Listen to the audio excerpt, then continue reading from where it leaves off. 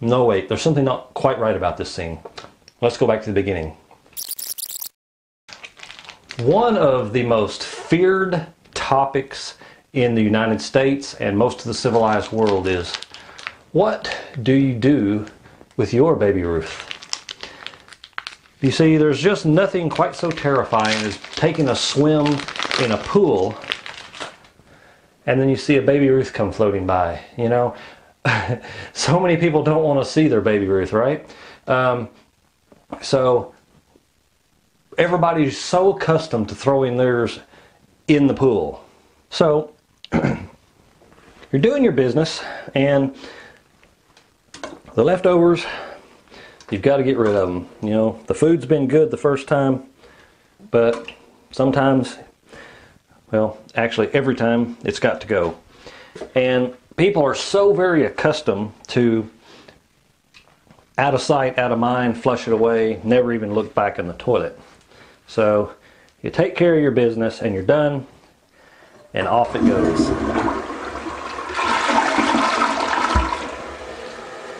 Just like that, it's gone, problem solved. You never have to see it again, you never have to smell it again, and this is what everyone's accustomed to. The alternative, of course, is to crap in a bucket, to use a composting toilet system, to use a latrine or an outhouse, but even a septic system ultimately pollutes groundwater.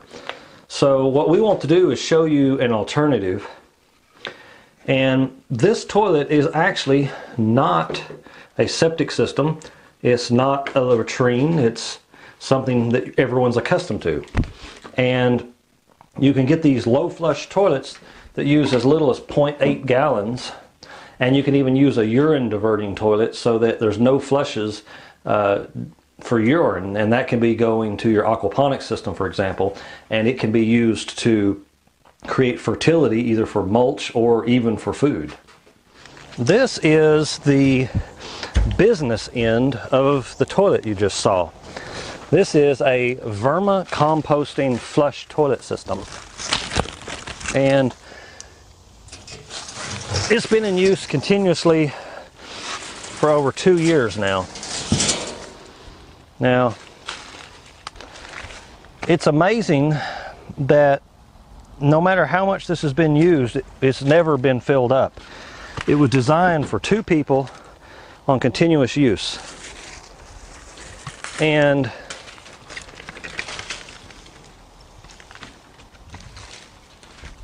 this system has been absolutely trouble-free that entire time.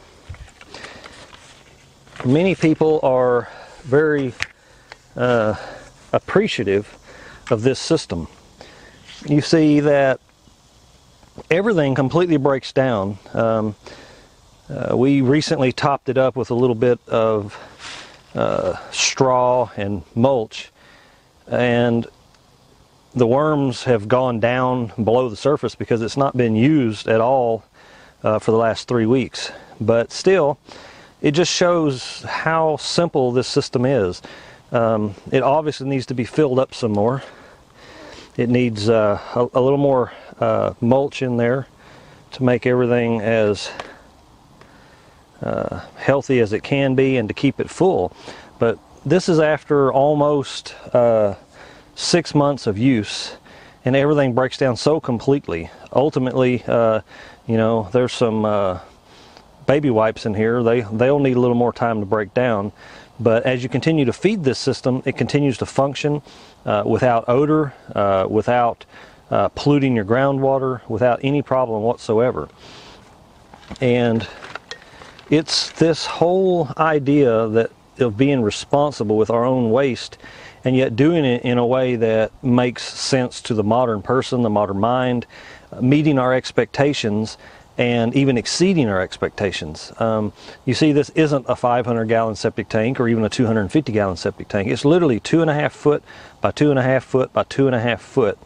And when we do our workshops, we have as many as 10 people using this system.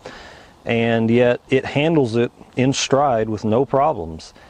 I can't praise this system enough. It just works so well and so consistently that I see no reason whatsoever to ever do any different kind of system. This system is my absolute favorite by far, and it produces a product ultimately that'll be a black compost product, not something that you have to be afraid of, not something toxic. And the whole process happens outside of the building, away from the end user.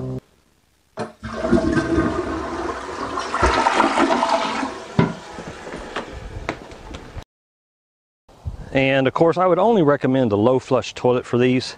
A double flush toilet where you have an option for a separate lower reduced amount of water for urine is a great idea. And of course, the absolute best idea would be to use a system that diverts your urine into an aquaponics type system for processing of the nitrogen into carbon containing mulch material or even food.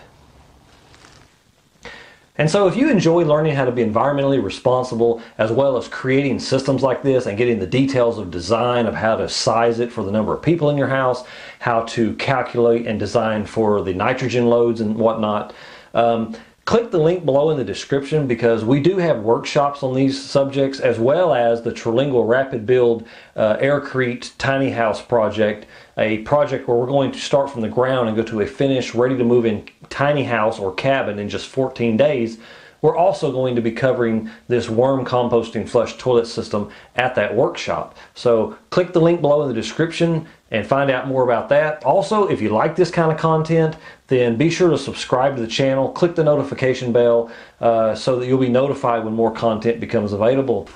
Now, this is the downstream side of our flush worm composting system. All the liquids are immediately and quickly removed to this high density polyethylene liner. It's very tough. It's 1/8 of an inch, and we have a lot of rocks in our soil. So we want to be sure that we don't get any punctures in this. And all it is a trough or container that's about 20 feet long, which is able to process out all of the nitrogen through the wood chips. And if you're in a more sunny location than this, you can place a great deal of growing plants in here that like a lot of water, maybe even reeds, and they will continue to help clean up the water and remove the liquid.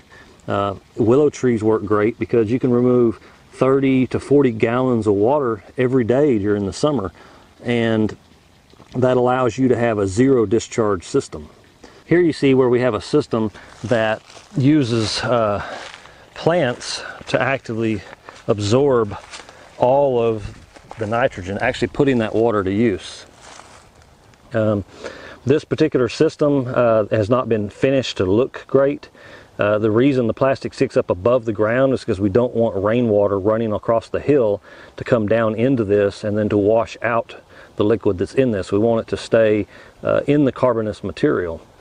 But generally speaking, it's a very rare event that all the water doesn't just simply stay in the wood chips and evaporate, and then the wood chips continue to break down any remaining nitrogen, and it becomes a biological composting system on the other end.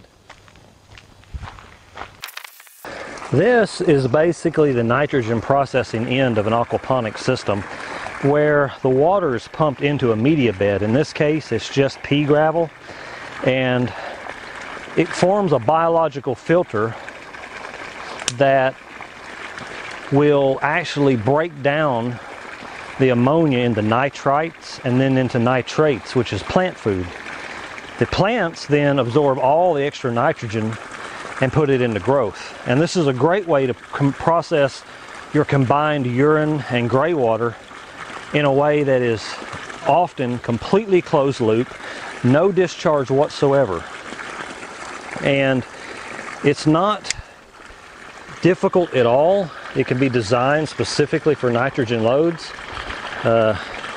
You can grow a variety of things in here, if not edible, which honestly I don't have any problem with using sterile urine to grow food.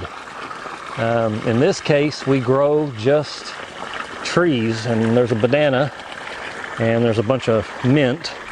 We've also used willow trees and a number of other plants, but you see this tree's gotten quite large in just a couple of years it's been in here. And this all represents carbon that's been stored through the energy of nitrogen, which is what the plants need to grow very well.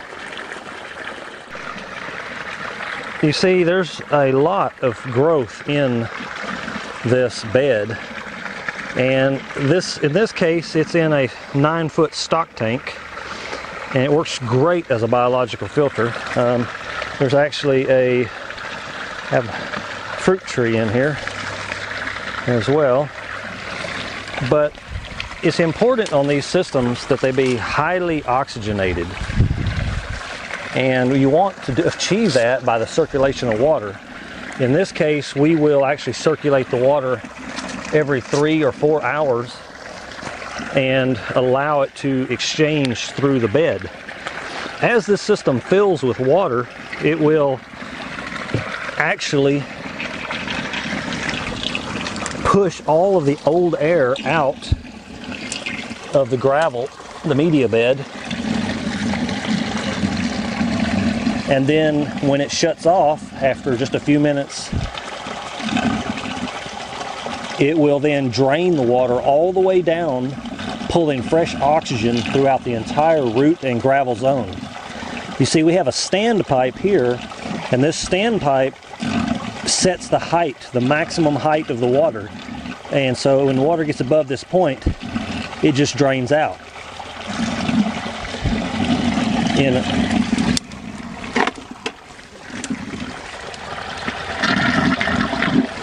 And the standpipe is a pipe that has holes. Obviously, there's not a top on here, so we've got a few things plugging the holes, but this is what allows the water to drain down slowly all the way to the bottom after the system is done pumping. And of course, it's advisable to have a pump timer because you want to not overfill this, especially when you have an oversized pump like we do. Now, this is the other end of the aquaponics system. In this case, because it's downhill, we have a lot of good slopes on our property, we're able to simply gravity feed the water from the grow bed back into our pond. Now, it's important, of course, to have minnows and a few fish in the water to eat mosquito larvae so that your water doesn't become a source of pest.